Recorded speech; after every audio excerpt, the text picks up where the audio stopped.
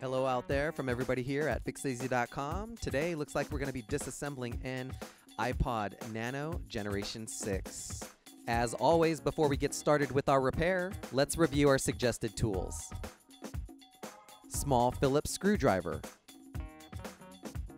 plastic opening tools, a heat gun or a blow dryer. To get started with this process, we want to begin to heat up the outside edges of the display assembly to try to soften up that adhesive. A minute or two with the heat gun should suffice. And on this particular unit, we want to make sure that when we're prying up on the display assembly, we want to go at it from the speaker jack side of the iPod, since our ribbon wire is on the other side of the unit and we don't want to put too much tension on it, possibly causing damage. Let's take our plastic opening tool, see if we can't slip it under our display assembly here.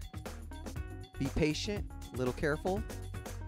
And once you get some separation in there, let's go ahead and start working around the perimeter of that display assembly and gently prying it away from the iPod. Once pulled back, you're going to notice two things: the metal cover covering the guts of the iPod up, as well as the ribbon wire still holding the display assembly into the unit. Next step's going to take our small Phillips screwdriver and remove the two Phillips screws that are securing the metal plate for our display assembly cables.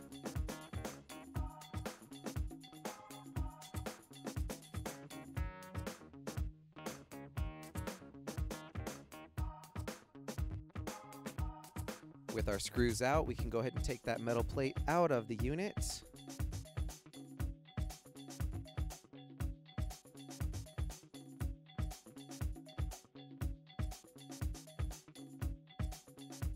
That's going to reveal our two connections for our display assembly.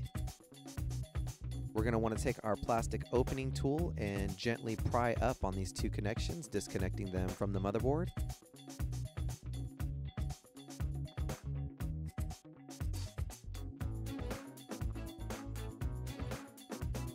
And that's going to release our display assembly from our iPod unit. That was a pretty quick disassembly. Let's go ahead and start prepping our unit for the reassembly of our new replacement part. To do so, the first thing we want to do is clean out any residue or debris that was left behind by our old adhesive on our previous display assembly. Your new replacement part will likely come with new adhesive strips already applied to it. If it does not, utilize the adhesive strips that were supplied by Fixez.com, and you're going to want to cut new strips and set them in place accordingly to secure your new display assembly.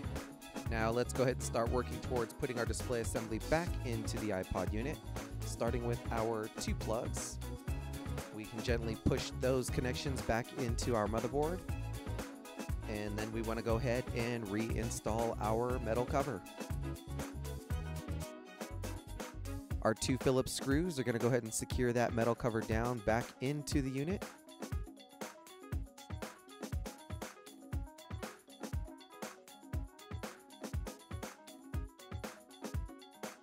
Make sure these small rubber grommets that cover up the screws are put back in their location.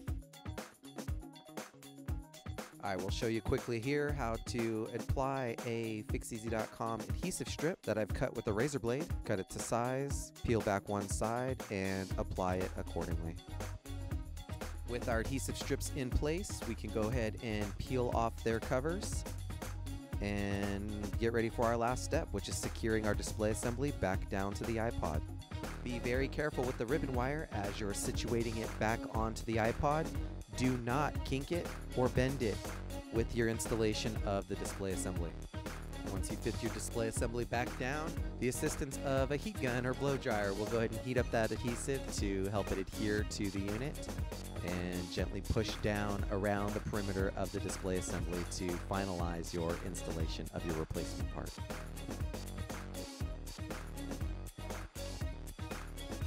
All of the parts and tools you've seen today in this video are available at www.Fixez.com.